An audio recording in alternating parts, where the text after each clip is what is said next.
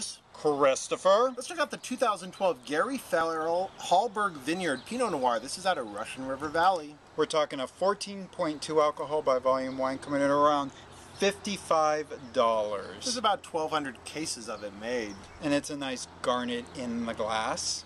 On the nose, I'm getting some of that really unctuous, exciting, liberal doses of cherry. Maybe even little weird citrus things like a pineapple sort of thing, like a tropical play.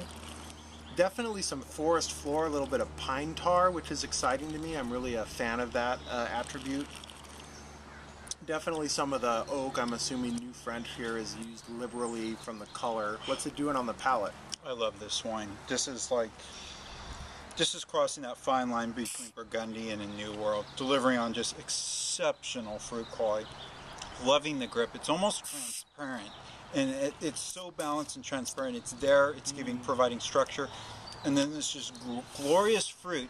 But saying that, it's a baby. It needs a minimum of 3 years to lay down to let things integrate and just develop into this glorious and secondary notes that are just going to come out of it.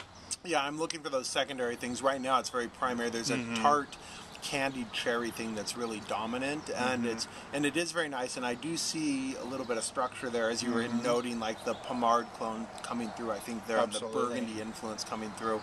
So this has a very interesting sort of nerdy take on California Pinot, I believe. Absolutely.